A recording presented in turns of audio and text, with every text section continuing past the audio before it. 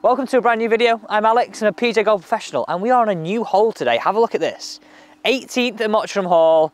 What a finisher. Par 5. For you longer hitters, you may be able to get close in 2, but it's still a great hole. I'd play as a 3-shotter. It's just too risky. Okay, so this is a great question. This comes in from Lee Bridgewood. Alex, how do I get more consistency in my strike, and how do I take it to the golf course? Now, when I see top pros on tour, they make this right elbow move on the way down, but I want to show you how you do it, but then what simple way you can take it to the golf course with your driver, with your irons, and just start crunching it. Let's go. Right, let's talk about this right elbow move. Now, there's a first thing that I want you to do in terms of setup that's going to help you.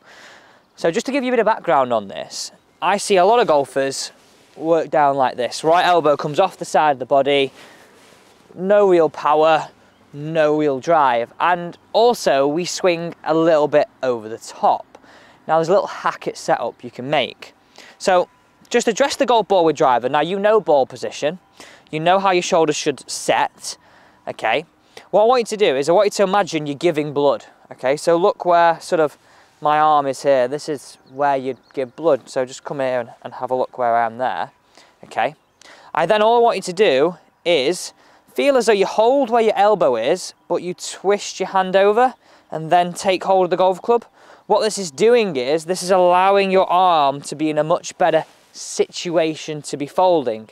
If you're holding the golf club with your arm out here already, well, what's this encouraging? It's making it harder. So nice and simple, the first stage, give blood, hold the elbow, turn the hand over, and now in a really good situation to help this downswing move.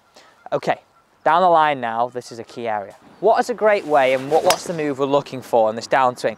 Well, your elbow position at address is really going to help you, but what I'm wanting you to feel is, whilst maintaining your posture, can we feel as though we're driving our right elbow closer to our left as a right-handed player? If you're left-handed, it'll be left to right.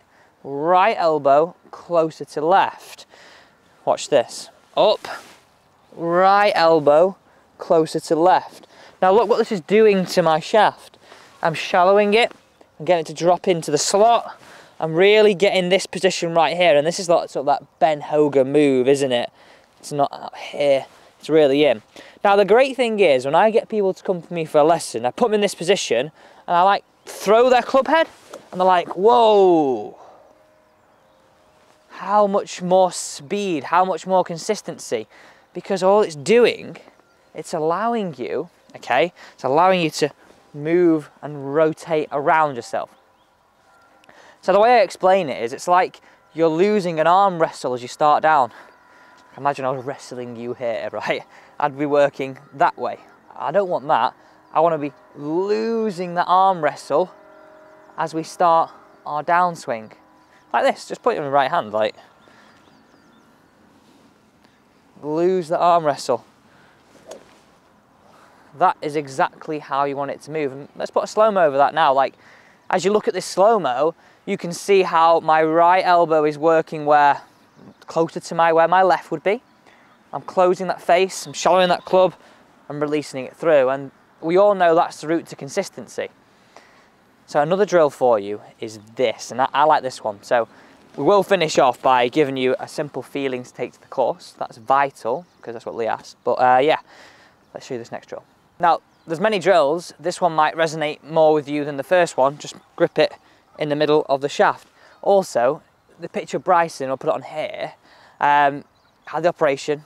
Will he make it back for the Open? I'm not sure. I don't get why he didn't do this sort of, I think he said it in his tweet, like why he didn't do this operation earlier and be ready for the season. So all you're gonna do, I want you to, if you go straight in front of me here, this is great, and I love this perspective. I want you to go right elbow closer to left. I want you to practice getting that butt of the club to point way to the right, because we're so often getting it pointing way to the left. This is the move. Boom, boom, pointing to the right of target. That's exactly how you can do that. Try each one of those drills. This is how I'm going to get you to take it to the golf course. All I want you to feel is that, imagine you've got a ball between your elbows, okay?